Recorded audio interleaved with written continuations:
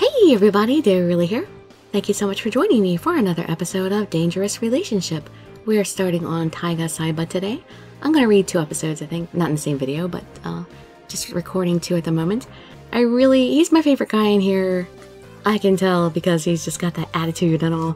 Not to mention he's gorgeous and has awesome hair. And I just felt I needed a little bit of threatening, so I wanted to start him right now. So let's go to his main volume here. Chapter 1. The Unshakable Woman. I guess that's me. That's right. You can't shake me. I am unfappable. You can just sit back, relax, and let me read you a story. What? You need me to step in for you? Oh, sorry. He's a good kid, so it'll be a piece of cake. I knew I could count on you. Later. Oh, wait a second. Only the dreary beeping of a disconnected phone came from the line. This isn't fair. The person on the phone was one of my stylist coworkers. Unfortunately, they double booked and couldn't be there for Taiga Saeba. He's so nice, there's no one I'd rather work for. I remember how lovely my coworker made Taiga sound over the phone. It was nothing less than a complete lie. I even love his name though, Taiga Saeba. That is such an awesome name. You won't speak a word of this to anyone, or else. We might as well have been thinking of 2 separate people. This was supposed to be my day off, and now I'm stuck with Taiga? I reluctantly rolled out of bed and began to get ready for work. Today's guest is dominating polls nationwide. That's right, it's none other than the wildly popular Taiga Saeba. When I heard his name mentioned on TV, I spat out the water I was drinking all over. You're so popular these days, I can't go a few hours without seeing your face on TV. It's all thanks to my awesome fans. I'd be nothing without them. Damn it, I hate singing crap. Why are the fans always so damn loud anyway? What kind of star says that about their fans? I remembered his nasty language while my eyes were glued to the television. The camera zoomed in on his face as he cheerfully smiled. When he looked straight into the camera, my heart skipped a beat.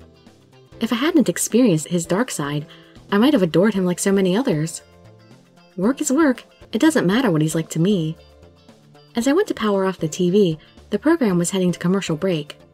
For a split second before the break started, Taiga looked absolutely dismal. Aww. Does he really hate his job or is he just stressed? To my eyes, his face looked strained and pitiful.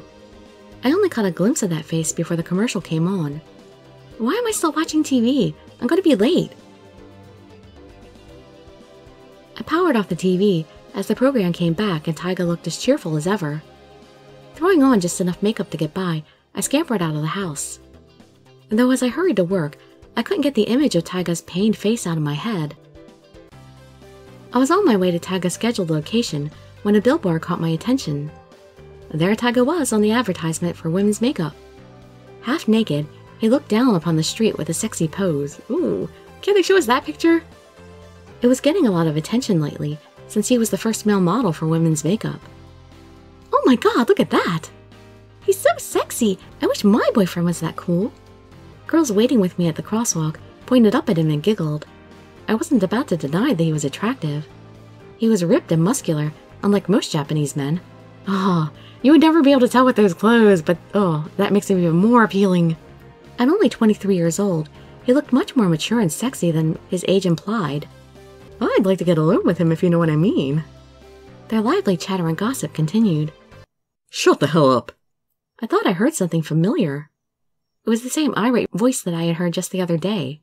I glanced nervously over to look at the source. Oh no, what are you doing being mean to your fans? Assholes. That was definitely Taiga. What are you doing? Don't be so effing loud, damn it.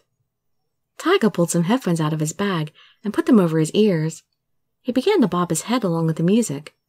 Since I was going to meet him, I thought it was a good idea to greet him now.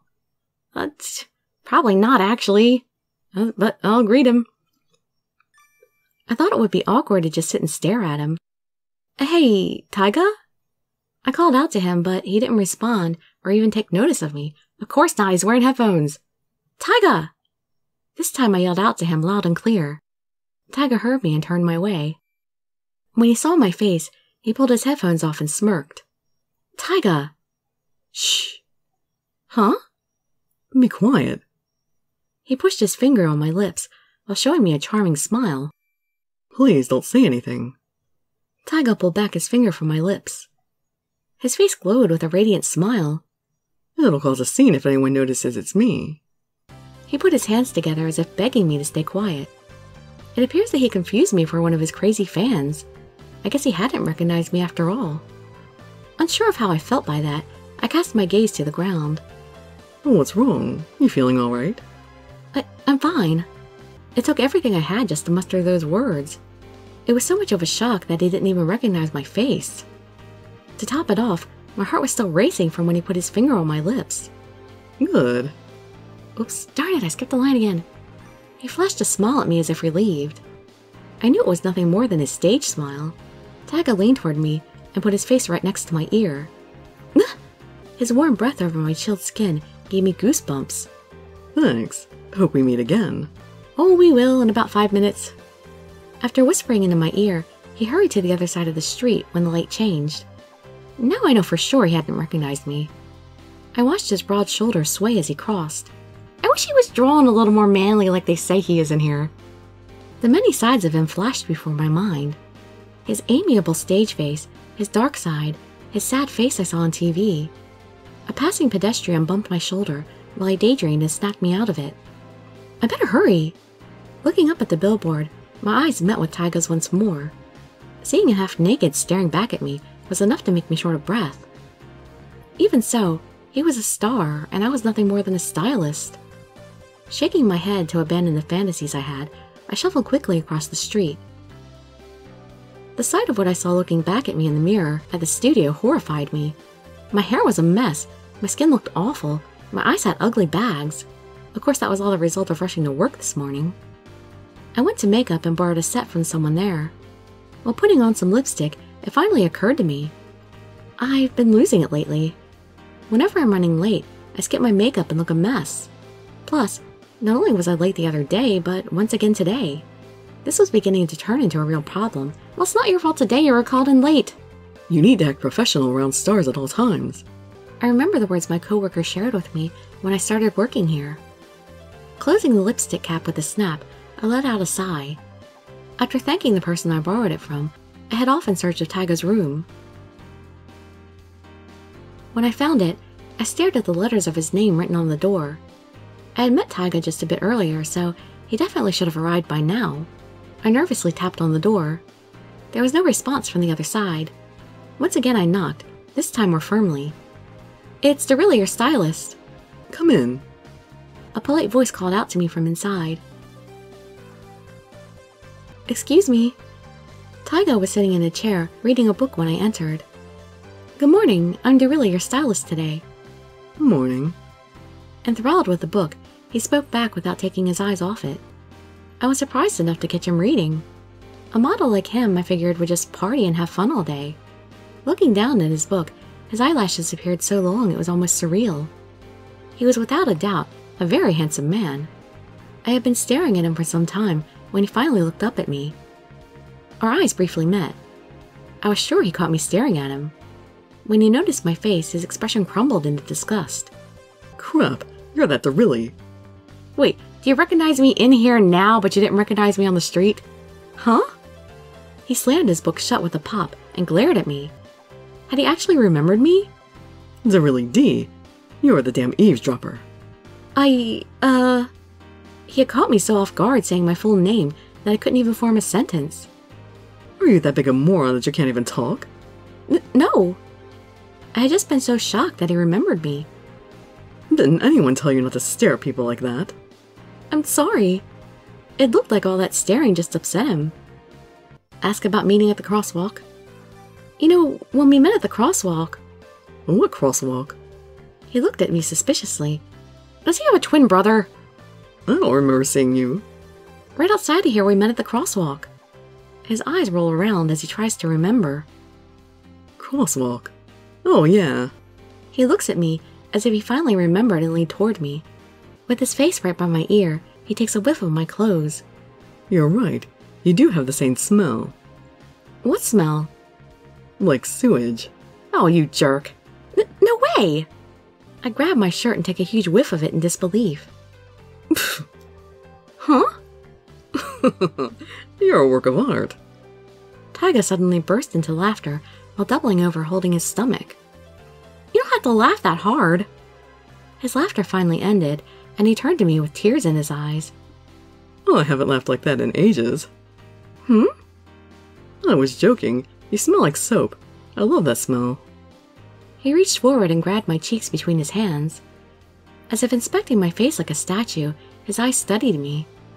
Being stared at by him from so close made my heart pound in my chest like a drum. What happened to you? His hands felt colder and colder as my face warmed up with a blush. What happened? Your face looks so different now. I hadn't had on much makeup earlier, but the difference shouldn't have been that drastic. I hadn't done my makeup earlier. Oh. He flopped back into his seat with a thud and began reading his book again. Do I really look that different? It's because I don't care. Huh? I'm not wearing contacts, and I'm not about to remember your face unless I care. Ah, so it's a slight problem. Considering how we first met, I thought he would at least care a little. You could at least remember my face. Taiga cut me off with a curt and nasty remark. Shut up. Huh? You talk too much, garbage girl. Garbage girl, that's my nickname? He cast a nasty look at me before returning his eyes back to his book. I could hardly believe how rude he acted. Don't worry, I'll soften him up. Contrary to how he treated me, he looked like an absolute angel during the shooting. Try bringing the camera up. Get more of my face in the frame. That's it. Wonderful. I think it's perfect. Watching him work, it seemed to me like he was straining to put up the facade. It seemed a bit depressing, I thought. Hey, stylist. For what reason was he trying so hard? Hey. He had a bad mouth and acted like a jerk sometimes. How long am I going to ignore him? Dirili. On the other hand, he seemed so handsome and friendly when he was laughing earlier. You. While I was lost in thought, Taiga had come up to me and gotten in my face. I'm talking to you, trash bag. Yeah, I should have responded at Dirili. Then maybe we wouldn't have gone back to the trash name. He grumbled to me in an angry voice. Don't you have a job to do?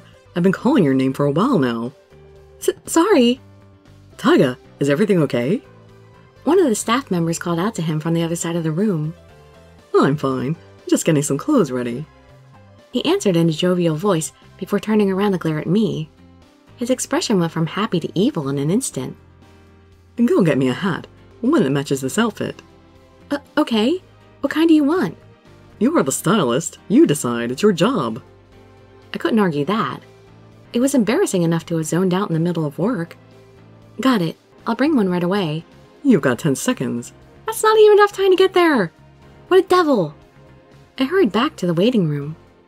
Why do they keep calling it waiting room? It's dressing room. Then why is it all girly stuff? A whole slew of hats were lying about. I see no hats. Do you? Ah, maybe those are hat boxes. Next to the purses. I debated on which style to pick. I shall pick a red Panama hat, which totally does not match what he's wearing, but that's what I have to choose. I snatched up the red Panama hat and ran back to the studio. You're slow. Here. Had I bought him back the wrong style? Not bad for a girl that reeks like trash. You already told me you were teasing about that. I imagined that he meant he was okay with it. Yeah, I'm learning Taiga speak. Breathing a sigh of relief, I watched Dawn as he continued the shoot. Shouldn't he wear the hat? Come on. See, that totally would not go. A red hat would not go with this purple outfit here. The black knit hat would have gone much better. As he posed for the flashing cameras, I had to admit he looked good. After the shooting was over, Taiga plopped down on a chair in the waiting room to read. I was curious as to what he could be so intent on reading. While organizing some clothes, I glanced at the cover of his book. It read, The Mountain Monk. It was a book I loved so much that I practically carried it everywhere. I even bought it today and dug through my bag to retrieve it. I wanted to show him, but was afraid he might get angry for disturbing him. Let's talk to him about the book. Taiga? What? He looked up at me, irritated, but I continued anyway. That's a great book, isn't it? I have it too, look. Nice. It's dirty as hell. He was right, though. The cover of mine was stained yellow from use. What? Did you drop it in the toilet? No, it's just worn from reading it so much. Nice. I was excited to see you reading the same book as me. He turned his eyes up at me cautiously. Hey, Dirili. Yes? My heart skipped a beat when he called out my name all of a sudden. I was hoping he wasn't mad at me again. However, what he said next I wasn't expecting at all. What's with you? I waited anxiously to get chewed out by him again. After a moment of staring at me, he said something I hadn't expected. Aren't you scared of me? Nope, I'm working on you. Huh? The question was so sudden, I wasn't sure how to respond right away. I ask you a question. Aren't you scared of me? He slammed his hand down impatiently on the table. Did he scare me? Sometimes he did, but I'm more curious than scared. What's that? What's that mean? I'm wondering which side of you is the real one. And you remembered my name. I told you I'm not some stupid grandpa that can't remember what he ate for breakfast. And you laughed. At you? And only because you're a moron. Oh, he's blushing though. Still, it made me think you might not be so bad after all. At first, he looked surprised to hear that. But after a second, a sinister grin pulled up at his lips. Ooh. That's the Taiga I like. I get it now. What? You're some good little girl that knows nothing about this world. Taiga stood up from his chair. You want me to show you? You want to see the real me? What did he mean by that? With a slight chuckle, he walked closer to me one step at a time. As he came closer and closer, I faltered back every step to match his. However, the room was small, and I quickly met the wall. His hands pushed against me, shoving me hard into the wall. Hey, a little gentler, please. Are you still not afraid of me? He challenged me with a glare, bringing his face ever nearer to mine. I twisted my neck away as his face drew near. Look at me. No. Fine. Taiga took his right hand off me and brought it up. He grabbed my chin and pulled it forward to look at him. You wanted the real me. Here you go. Technically, I didn't say I wanted the real you, I said I wanted to know which one was the real you. But that's a moot point. His sinister smirk flashed before my eyes. I had no idea what was about to happen next. They should have shown this actor this line. His hair is darker all of a sudden. It was hard to breathe. I needed air. When I opened my mouth to inhale, something warm slid into my mouth. It wrapped around my tongue. Taiga was stealing a kiss from me by force. As soon as I processed that thought, no! I pushed his body back with my arm as hard as I could. He stuttered and stumbled back a step. What do you think you're doing? I tried to yell at him, but my words came out meek and quivering. The hell? You're boring. I'm leaving. My head and emotions in a jumble, I thought it best to get out of there. The work isn't over yet. He lunged forward and grappled my arm as I went to leave. Let go! I ripped my arm away from him, but pulled so hard that it smacked him in the face. Oh no. Ow! Sorry. Turning around, I glanced at his face. Oh, don't tell me you got a welt. He wore the same somber face I saw on TV earlier this morning. My heart pounded hard in my chest when I saw it. I knew it. With his usual irritated face, he brushed past me as he left the room. I was left pondering the meaning of his words. You knew what? You knew that your stylist wouldn't like to be cornered like that? That's a normal reaction for most girls. Alright, well anyway, I want to read 2 episodes, though I don't know if I'm going to process them all in one day. So, hope to see you in that next episode. I can't wait to break Taiga down. And I'd be so grateful for any likes, comments, subscriptions, or shares with your friends to show some support. Thank you so much for joining me, and I wish you all health, happiness, and safety. Dirili signing out. Bye-bye, everybody.